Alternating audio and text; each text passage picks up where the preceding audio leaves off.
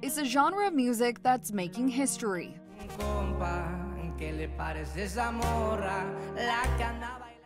In May, for the first time ever, 2 songs from the Mexican regional genre made their way into Billboard's Hot 100 Top 5.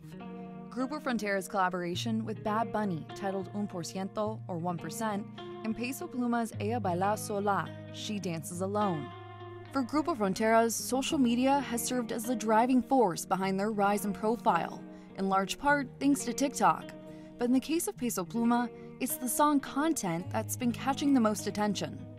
While his song that cracked the top 100 is about love at first sight, some of his other work is much darker.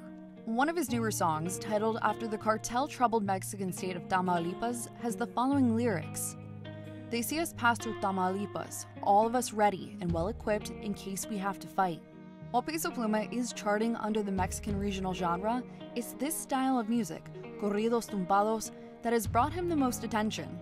Corridos tumbados, an extension of Narcocorridos, takes on the genre's principles with an influence of rap and trap, touching on topics like drug violence, social issues, and sexualization.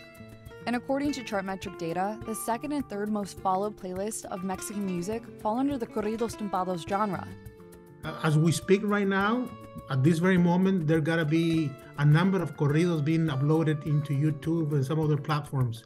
Corridos themselves are a centuries-old form of storytelling with deep roots in Mexico, serving as a way to preserve history and celebrate the accomplishments of folk heroes. The notion of heroism is changed over time. Corridos in general, they do not used to be so much about criminals or traffickers as they are today.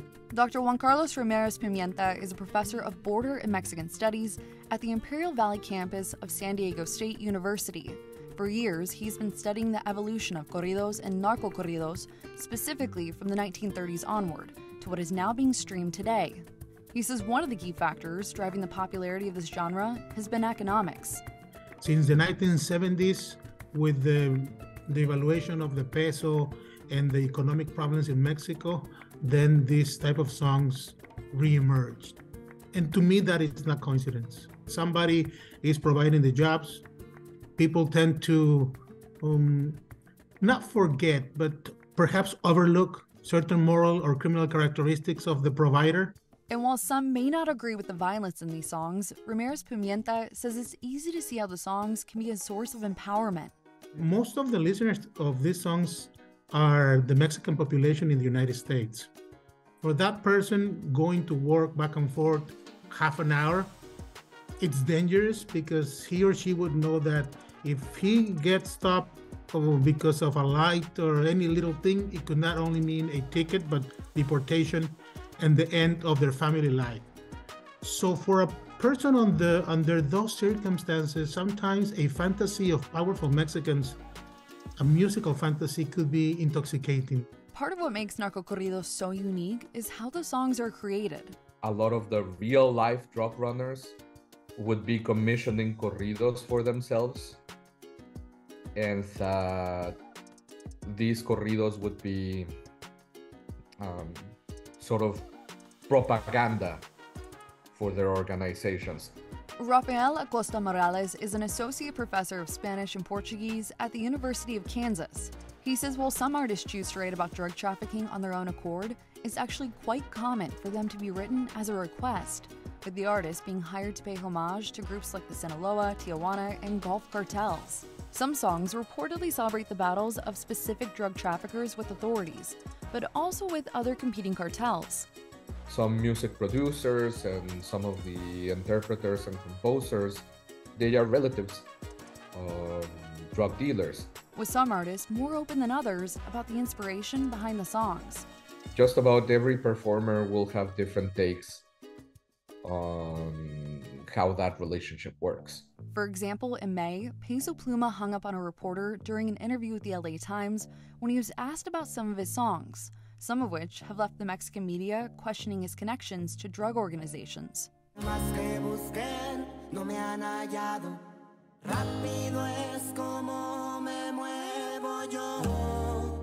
The rise of this genre hasn't come without backlash. There have been several attempts to ban public performances. So they were banned from the radio. They were banned from being sold in music stores. In recent decades, lawmakers in Mexico have made multiple attempts to block narcocorridos from being performed or even played, with legal battles being fought in the country's Supreme Court and Mexican states and cities issuing fines for bands who perform the music. In 2017, the band Los Tigres del Norte were fined $25,000 for playing songs considered narcocorridos during a concert in the Mexican state of Chihuahua. The concern being that this kind of music promotes violence and cartel activity, and not just in Mexico. According to the Council on Foreign Relations, cartels dominate the U.S. market for cocaine, heroin, methamphetamine, and fentanyl, feeding an appetite estimated to be more than $150 billion annually. As for the potential crackdown of narcocorridos being played in the U.S., there has never been much crackdown on corridos in the U.S., mostly because people don't, the people doing the crackdowns don't speak Spanish. Elijah Wald is a journalist and author of the book The Narcocorrido, a journey into the music of drugs, guns, and guerrillas. Wald says those looking to curb the influence of drugs and violence will need to look beyond narcocorridos if they are ultimately to find success. Particularly if you go into the rooms of the teenage boys who are listening to this, the poster on the wall is likely to be Al Pacino and Scarface. And nobody ever asks Al Pacino or Martin Scorsese or Francis Ford Coppola whether they don't feel bad about encouraging violence and making it look romantic and exciting. And God knows they have done so much more to do that than all the corridos on earth. As for the future of narcocorridos, the clicks, downloads, and ticket sales don't appear to be slowing down. And as for the source of inspiration for so many of these songs, a lot of the conversation about the dangers of this stuff acts as if this is a problem coming from Mexico to the US. And I just think it's really important to point out that this whole drug world is a problem the US has created for Mexico. For now, artists like Peso Pluma and Nathaniel Cano and others create and cash in. Meg Hilling, Scripps News, Chicago.